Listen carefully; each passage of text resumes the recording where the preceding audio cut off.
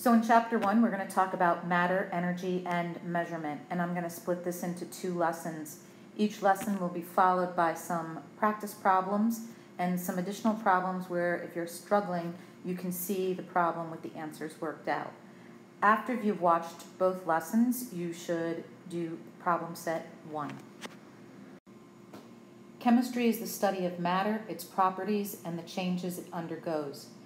Chemistry is tied to many other fields such as medicine, biochemistry, green energy, and technology.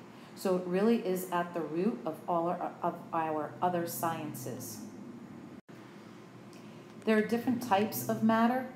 We have elements, which are composed of only one type of atom, and those elements can be either monatomic, as pictured in box A, or diatomic, pictured in box B. Diatomic elements are 2 atoms of the same element bonded together. There are 7 diatomic elements on the periodic table. We remember them using the acronym Brinkelhoff. Br for bromine, I for iodine, N for nitrogen, Cl for chlorine, H for hydrogen, O for oxygen, and F for fluorine, Brinkelhoff. Then we have compounds. Compounds, as shown in box C, are 2 or more different elements chemically combined. Because they are chemically put together, they can only be separated by chemical means. And in the last box, we have a picture of elements and compounds together forming a mixture. We can classify that matter by 2 different categories: the state of matter, solid, liquid, gas, or composition of matter.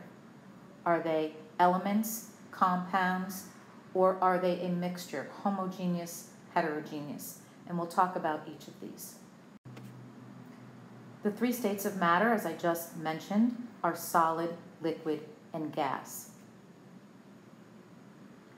You can see in this picture, solid is depicted by ice, our liquid is water, and then our gas is water vapor.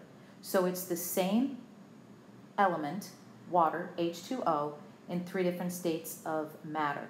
This is also known as a physical change because you are not changing the actual properties of the substance. You are only changing the state of matter. As I mentioned, we can also classify matter based on composition. So the first thing you ask yourself, is the sample that you're looking at uniform throughout? If it's uniform throughout, then it is considered homogeneous. The prefix homo means same. If it is not uniform throughout, then it is a heterogeneous mixture. So an example of a heterogeneous mixture might be chocolate chip cookie dough. You're not guaranteed to get the same amount of chips in every spoon of dough. Or salad dressing that's made up of water, oil, vinegar, and various spices. Homogeneous mixtures might be something like Kool-Aid. When the Kool-Aid is completely dissolved in the water, it's consistent throughout. Or salt water. Everything is evenly distributed. If it's homogeneous, you then have to ask yourself, does it have a variable composition? If the answer is no, it does not have a variable composition, that means it's a pure substance. So it's either an element or a compound. An element being one type of atom, and a compound being 2 or more different atoms chemically combined. If it does have a variable composition, then that means it is a homogeneous mixture and it is classified as a solution.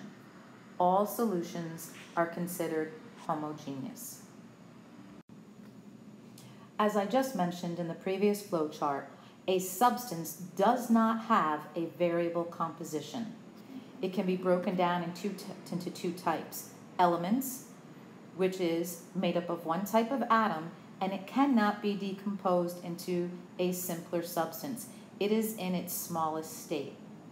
Or a compound, which is two or more different elements chemically combined, and it can be broken down into its smaller substances because it contains more than one type of element. But to do so, it must be through a chemical process. Atoms are the building blocks of matter. Each element is made of a unique kind of atom, but it can be made of more than one atom of that kind. So here you see oxygen, O2. It's part of Brinkelhoff. A compound is made of atoms from two or more different elements. So here you have the example, H2O, 2 hydrogens, 1 oxygen. If I have 2 carbons, 1 oxygen, and 6 hydrogens, I form ethanol. Carbon dioxide is CO2, 1 carbon, 2 oxygens. And then other examples are ethylene glycol, which is antifreeze, and aspirin. So if I change the ratio of carbons, oxygen, and hydrogens, I then change the structure of the compound, I change its name, and its physical and chemical properties as well.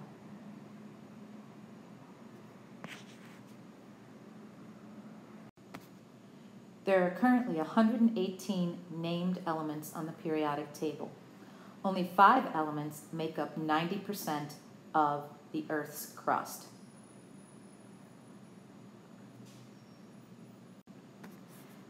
They are oxygen, silicon, aluminum, iron, and calcium.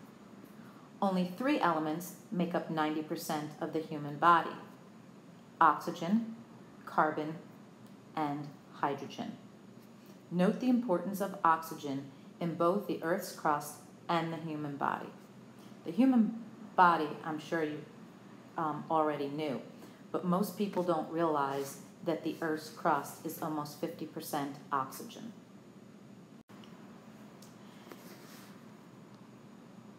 Here we see some common elements and their symbols. Now, I don't expect you to memorize all of the elements. In fact, I give you a reference table, and the first 20 elements are actually listed on it for you. One thing that I do want to say is that if an element is made up of more than one letter, the first letter you can see is capitalized and the second letter is lowercase. A lot of the names of the elements come from their name. So carbon, C, fluorine, F. However, other elements do not. Silver is Ag, but it comes from the the Latin word argentum, or Au for gold comes from aurum. So some of them are intuitive while others are not, and the only way to get used to them are actually practice. As I just said, compounds are made up of 2 or more different elements chemically combined. They have a definite composition, meaning that if you change the ratio of the atoms in the compound, that means you're going to form something else. Mixtures usually exhibit the properties of the substances that make them. As I already said, they can be heterogeneous with a variable composition throughout, or homogeneous with a constant composition throughout. Homogeneous mixtures are referred to as solutions because they have an even distribution of the molecules in whatever the solvent is, usually in water in chemistry. There are 2 types of properties. You heard me mention one already, physical properties. And then there are chemical properties. A physical property can be observed without the substance changing into another substance. For example, water in the solid state, liquid state, or gas state. Some examples of physical properties other than state of matter include color, odor, density, melting point, boiling point, and hardness. These are constant for a particular substance. Here you see an example of a distillation setup that they're using on salt water, where the water is evaporated to the gas state, travels through a condenser, and then is collected on the right-hand side as pure water, leaving the salt behind. Normally we use a distillation setup for liquids, like a liquid within a liquid. So Listerine can contain alcohol. So water boils at 100 degrees Celsius, alcohol boils at about 78 degrees Celsius. So we could use distillation to separate the two liquids in a mixture because they have different boiling points. The water would come through the condenser first, and we would collect the alcohol has a lower boiling point, 78 degrees, would come through the condenser first, and we would collect that in the receiving flask. And once we've collected that, then we could continue to vaporize the substance and then get the pure water. Chemical properties can only be observed when a substance is changed into another substance. So the way to remember a chemical property is you cannot get back what you started with. It's completely changed into something else. So if I burn wood, I can't get back my wood. I'm only going to have carbon ash. If I take hydrogen and oxygen here and I burn it, I'm going to make water. I can't get back the hydrogen and oxygen gas because it burned. Flammability is a chemical property. If I dissolve a piece of metal in acid, it usually bubbles, producing hydrogen gas, and the metal turns into a salt usually because it combines with the acid. And we'll talk about that later on in the semester. But chemical properties, I cannot get back what I started with. Physical properties, it's still the same substance, it's just changed into a different form. Two other important words in this unit are intensive and extensive. And they're both characterized for different aspects of identifying a substance. An intensive property does not depend on the amount of the substance present. So density, boiling point, color. Doesn't matter how much I have of the substance, the boiling point's not going to change, the density's not going to change, the color won't change. An extensive property does depend on the amount of substance. So examples of extensive properties are mass, volume, and energy, because all of those are dictated by the amount of substance that I'm dealing with. So some examples of physical changes, we were just talking about that. Does not change the composition of the substance, state of matter, solid, liquid, or gas, temperature, and volume. All physical changes. Chemical changes that can result in new substances include combustion, which is something burning in the presence of oxygen, oxidation, so like a can rusting, and decomposition, something breaking down into its components.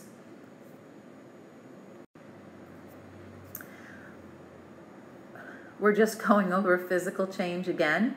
What we're showing here is that when ice changes states of matter, whether it be water, solid in the ice state, or vaporized, it still contains 2 hydrogens and 1 oxygen in each molecule.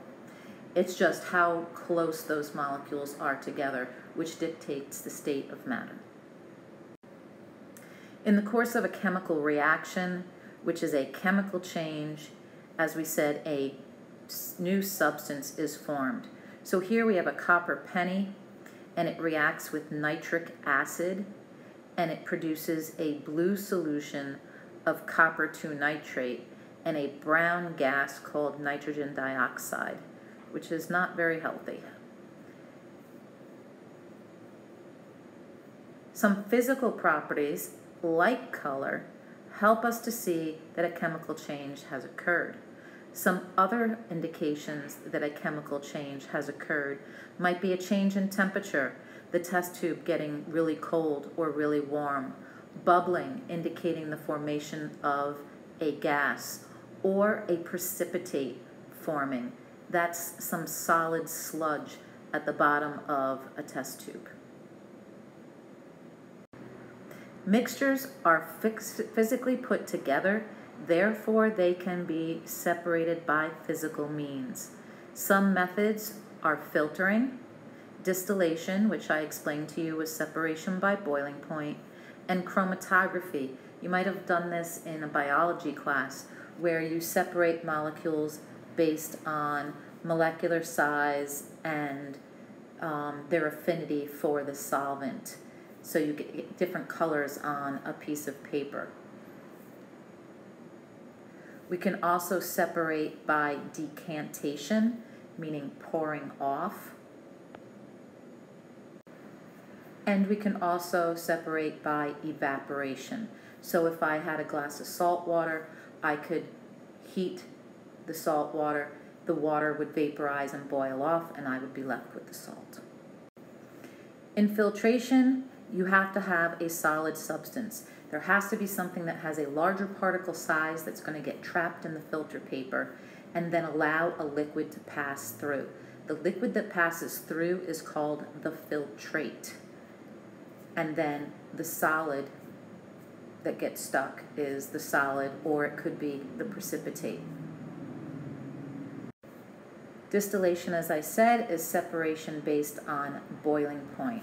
So I have a homogeneous mixture, and so that means it's a solution, and I can separate into its components based on their individual boiling points.